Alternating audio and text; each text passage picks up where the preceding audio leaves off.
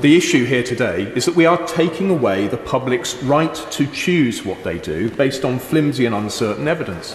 We don't know the extent to which this new variant will escape the vaccines. We don't know how harmful it would be. And this, though, goes to the heart of the nature of the society that we are creating.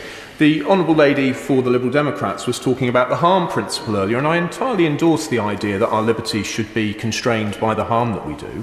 But again, in an intervention, my right honourable friend for Altrincham and Sale West made the point about flu. Now that we have got the case fatality rate down to a comparable level to flu, we should be living with coronavirus like we live with flu. And again, my right honourable friend made the point that we're going to manage other diseases like this. The point that really I want to flesh out is this. The government's approach seems to be to say, better safe than sorry. You can't be too careful. The trouble is you can be too careful. You really can be too careful. There is a problem which I would call tunnel vision, which my friend Professor Paul Dolan from the LSE calls situational blindness. We end up looking only at the disease. We've already heard brilliantly set out by my honourable friend for Winchester the harm that will be done to children.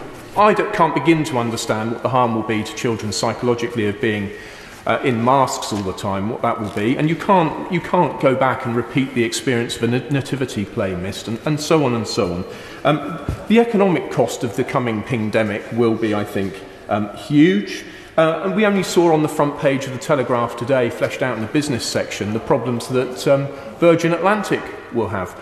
This is the problem. If the government keeps going down this path in these circumstances where, as my right honourable friend for Forrester Dean said, the disease is going to be endemic and we have to learn to live with it.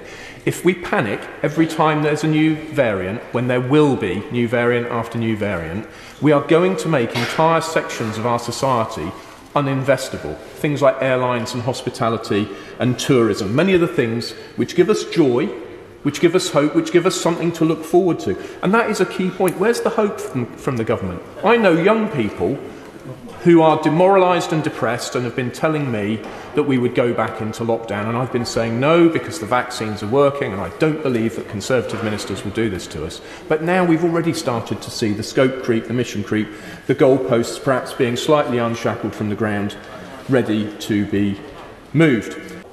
Yeah, free spirits with a soul.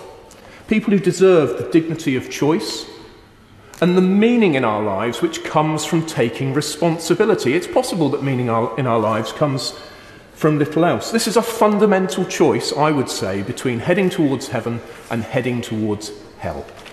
If we continue to react to these fears and uncertainties by taking the authoritarian course without impact assessments, because they're only temporary, you know, then we are embarked on that downward course. The public are not fools. We're not here to govern idiots. I have faith in the British public. I have faith that they can choose for themselves to do the right thing, to wear a mask when it's sensible, to pay attention to the level of cases, to choose for themselves whether or not they go to a restaurant, and so on and so on. Indeed, to choose whether they go and visit vulnerable relations in care homes. There's a sad story I could tell about that.